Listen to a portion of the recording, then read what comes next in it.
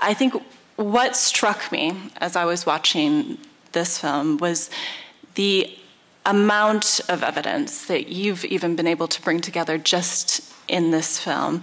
Now, when it comes to the ICC prosecution's applications for arrest warrants, so of course the prosecution has submitted applications, submitted all the evidence that they're relying upon, and it's now before the judges, the pretrial chamber, to consider that evidence and whether or not to issue those arrest warrants.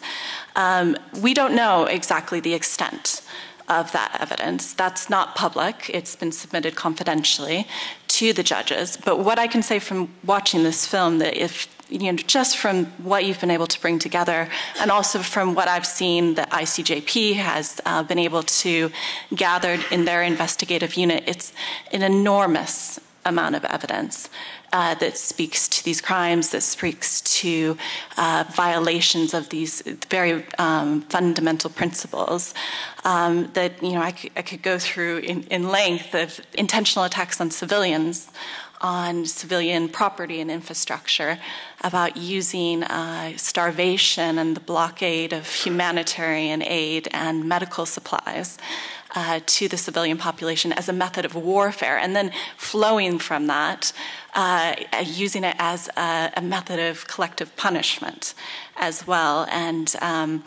the prosecution has even brought it to assert the crime of extermination as in the context of starvation. Just even those are reflected in the information, the evidence, the testimonies, the statements even from the perpetrators that we saw in this film, and that I've also seen ICJP putting together as well. Do you have any idea why it's taking so long with those ICC warrants? I think it's a question on everybody's minds. Historically, at the ICC, there's always this process of applying for arrest warrants and the judges consider it.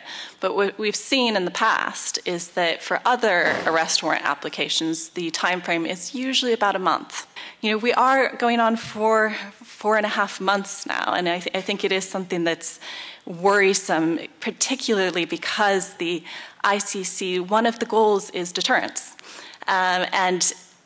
The longer that we have these delays and there isn't a decision on these arrest warrants, it prevents that goal of the court as a court of last resort being a deterrent effect to the continuations of crimes that we see every day continue to happen.